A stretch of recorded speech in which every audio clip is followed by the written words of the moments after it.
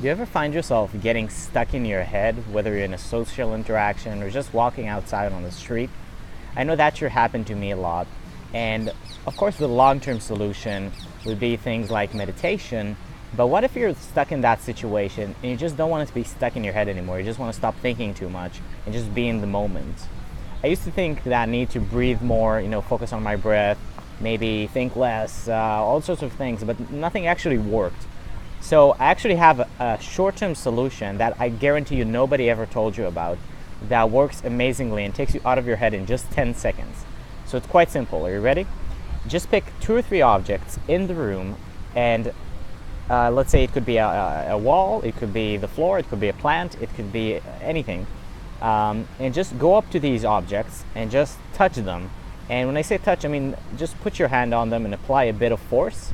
Just feel the force, just feel the reality of that object, like how it actually physically feels.